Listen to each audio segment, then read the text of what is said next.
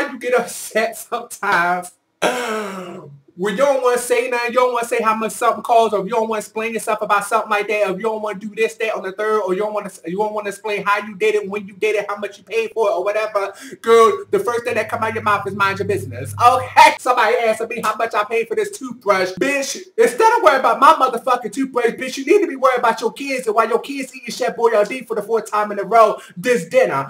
Okay? Bitch, they been eating Chef Boyardee spaghetti and meatballs for 4 dinners, okay, bitch, in a week. Bitch, you need to be worried about when you get your food stamps that from, because bitch, you ain't sending your renewal letter. Okay? Bitch, you need to be worried about how your kids go eat. Worrying the fuck out of me, bitch. Mind your motherfucking business and mind your life, and maybe you'll get something done. All this over a toothbrush.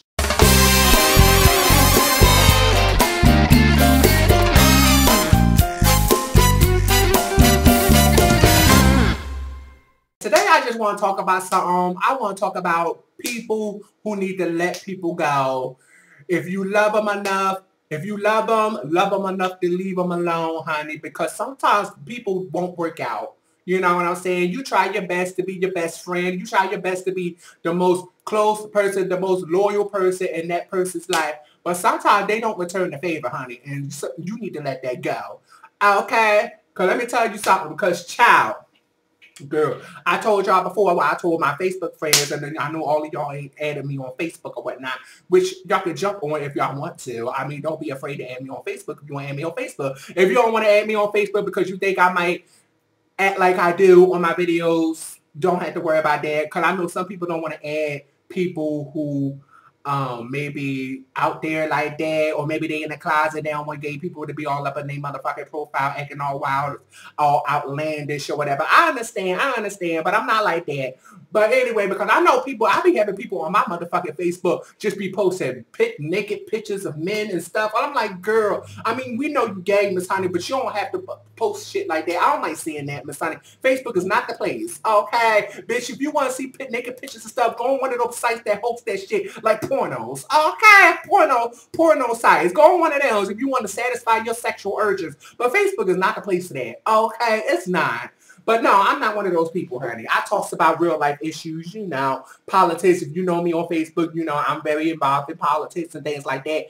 And, you know, I'm looking for like-minded people who are involved in politics or whatever, want to have debates or whatever. I have an alternative opinion. So if you can deal with that, then, you know, add me on Facebook. We can discuss, because, bitch, I be hosting some discussions on there. We been talking about a range of shit, honey. And yes, it be popping, girl. So if you want to get involved, bitch, add me, honey. Add me. But girl, on my story, honey, I was telling people on my Facebook that I was recently in the hospital because I was having some heart troubles and whatnot. And you know, I went to go see my cardiologist. He told me I was, you know, I wasn't doing too well and I needed to go to the hospital. So, you know, they admitted me into the hospital and I was in there for like a week.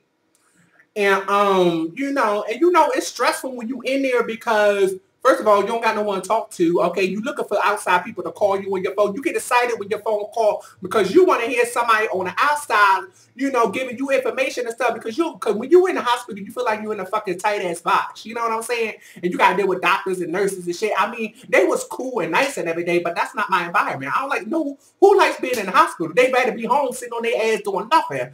Okay, but yes, I was in there.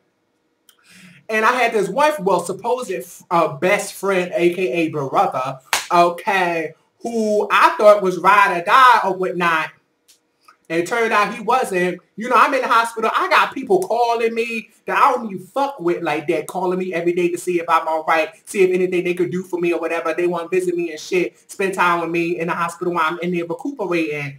And here goes my supposed brother, my friend, don't even call me one time, Miss Honey, to see how I'm doing. He knew I was in the hospital. I gave him the number to call me because my phone died. I was like, here, call me on this hospital, you know, my direct line to the room. Call me, check up on me or whatever you want to, whatever. He didn't even do that. And I'm sitting up here and I'm thinking to myself, you're supposed to be my brother. You're supposed to be my best friend. You're supposed to be the first one to call me and check up on me, bitch. I'm in the hospital. I could have lost my life. Okay, I could have lost my motherfucking life. And here you are not calling me, bitch. And you can't give me no excuse because a lot of people work, honey. A lot of people work. Bitch, you work third shift. You barely do anything on your third motherfucking shift. You can't find 5 minutes out of your motherfucking time to call me and check up on me? Are you serious? And then when I confronted him about it, after 3 days after I got out of the hospital, he still ain't called me. I had to call his ass. And I'm sitting up here, I'm shaking my motherfucking head. Like, here I am in the hospital. You know what I'm saying? Don't know what my fate gonna be because it was that serious. And you don't even call me. I have to call you? Are you fucking serious? And the excuse you gonna give me talking about, I tried to call you 3 times, but ain't nobody answer. What? Who don't answer a phone when they in the hospital? Like I said, when you in the hospital, you always looking for a motherfucking phone call. Unless you in the bathroom, unless you eating a meal or something. Even if you eating a meal, you still answer the phone. Unless you in the bathroom or you in the operating room, that's the only time someone won't answer their phone. Somebody in the hospital is always looking for a phone call. So don't sit up here and try to lie to me and tell me that you tried to call and nobody answered. Because, bitch, I answered every last motherfucking phone call that I received. And I didn't receive a phone call from you. He a fucking liar. And I was like, you know what? This is the last motherfucking straw. There was many straws, and I overlooked it because we were supposed to be friends and brothers or whatever. But you don't do that shit. Are you serious? That was the last straw. I was like, oh no. I said, you changed. You different. You got shaded in the motherfucker. I can't fuck with you no more. I said, you have a good life. I hope everything you do in life will come out with a good outcome. But I'm not gonna be a part of it. I'm not going to be a part of your life because obviously you too young for my motherfucking age group anyway, and you show it by being motherfucking sure. You show it by being immature. Are you serious? I was like, oh no, oh no. Sometimes you just gotta love him enough to let him go, Miss Bitch, and I had to let him go. Okay, and then when I told him, could I send him a license on motherfucking text message, and I was like, you know what, this is enough. Enough is enough. You know, you done changed, you done got shady. You know what I'm saying? I wish you the best in life. You know, he got a daughter on the way or whatever. I wish him the best in life in raising his daughter. I'm sure he'll be a good father, but I'm not going to be a part of your life because you haven't shown me. You know what I'm saying? You haven't shown me that you are ready to even be in my life. Like, why are you here?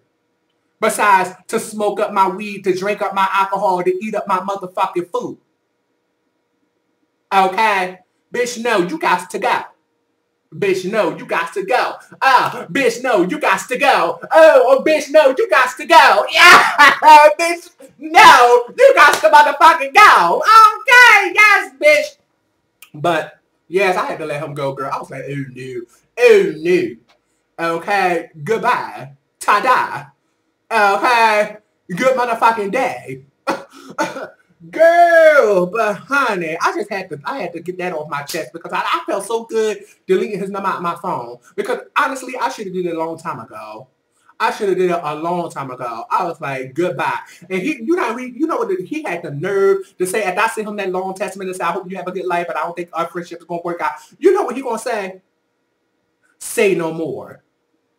Are you serious? You're not even going to apologize for not getting in touch with me? You're not even going to man up and say, my bad, I'm sorry, I know you're right, I didn't call you, I'm so sorry, can you forgive me? None of that. He going to talk about, say no more. I was like, oh no, that just confirmed it right there. Oh no, you ain't even man enough to be a man and confess what the fuck you did and apologize. I was like, get in touch with me when you grow the fuck up. Okay, that's exactly what I said, and I left it at that, and I deleted his motherfucking phone number out my phone. You don't do that shit. Bitch, if it was the other way around, I would call you and check up on you every motherfucking day, 2 to 3 times out of the day, make sure you all right. Because we're supposed to be best friends. But best friends do not call their friends while they're in the hospital with a potentially life-threatening motherfucking situation. I was like, oh no. But honey, let that be a lesson to y'all. Honey, some people in your life, some people are in your life just to drag you the fuck down, just to be negative. Whatever you want to do or anything that positive in your life, they try to be negative about it. They try to talk down on you about it. Oh, you can't do that. You won't do that. Oh, you just playing. You ain't serious. No, you don't need those type of people in your life. They always there to drag you the fuck down. You need to get those people out your life, honey. Because if you keep them in your life, you're not going to be anything. Because they're always going to be in your ear. You can't do that. You won't do that. Oh, you playing. What about this? What about that? Bitch, what about it? I'm doing me. I'm following my goals and my dreams. What about it? Where are you here? Why are you here? If you here to drag me the fuck down, why are you in my life? Why are you in my life? Real friends are supposed to lift you up. Bitch, grab your hand when you fall the fuck down. You know what I'm saying? They supposed to help you out with anything. Emotionally, physically, financially, if need be. No, I can't do that. Oh, I won't do that. Oh, no, I can't give you a ride because of this, that, and the third. Or this, that, and the third. And I can't do this. I can't loan you money. Oh, no. Oh, Always no when it comes to them. But when it comes to you and they need something from you and you say yes, they take advantage of that shit. But as soon as you ask them for something, oh, no, I can't do that. I won't do that. Bitch, why are you in my life? Why are we friends? Oh, no, got to go.